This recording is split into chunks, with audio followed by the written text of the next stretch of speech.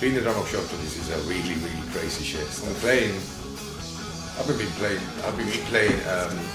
rock and roll for a while. For me, SHOCTOPUS is bringing back that fucking rock and roll thing. Playing live with SHOCTOPUS is absolutely mental. It is impossible to know what the fuck they're gonna go through because Stevis basically goes live. You need to be aware of everything that's going on stage. They get all fucked up and they don't give a shit about what's going on. So I need to bloody control those guys, make sure that they do what they have to do. Child's lyrics. To be honest with you, I don't give a damn about Child's lyrics. This is the last thing I care about in this fucking band. We don't know about. I haven't seen those lyrics yet. So I don't know what the lyrics go about. Just got titles and funny words like thunder, lightnings, and fucking frogs and all that shit. And I don't know what the songs are about, to be honest with you. Slay your demons dead and watch the thoughts and possibilities explode inside your head.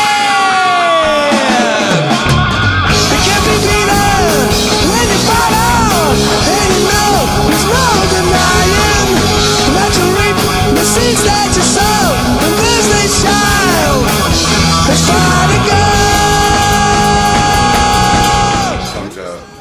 Different ones. We have different things. We have songs for fun, songs for any kind of innings, and you know, they're deep. I believe they're deep.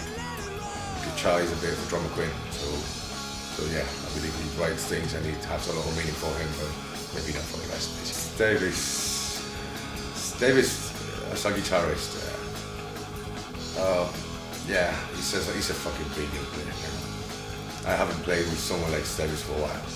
And it's pure energy. It's just basically, you know that whatever it's going to bring in a song is going to be cool stuff. So my personal objective for SHOCTOPUS is to have 1,000 people in the venue at the end of 2030. It's just like, worst thing with SHOCTOPUS is not to be able yet to bring amps that we have. I really like the rock and roll style that we have. At the end of the day, you can call us heavy metal, you can call us hard rock, whatever thing, we do rock and roll. That's what we do. There's something I'm going to say now, and the title of the album is going to be... Mel actually doesn't wear glasses. Well, he does wear them, they're not real. They're designer glasses. It's kind of like the world's best, worst kept secret. I don't know what he thinks, he doesn't even look cool when he wears them. He needs to get laser surgery. What do you mean? Who? Mel? Mel? Who's Mel? No, he's a wonderful fella, and the band's just been so good since he... I always believed that born in bloody Seville.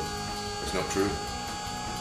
Some paper said I was actually Ugandan, but you know, Charlie actually put me in contact with some people, and these guys were tracing all my family tree, and where the fuck I'm from Marihihon, and I don't know what the fuck even Hihon is, but it was like you know when you have something and it's like yeah, and then when Chow was mentioning Hihon, I was like yeah, actually you say Hihon, it actually rings a bell.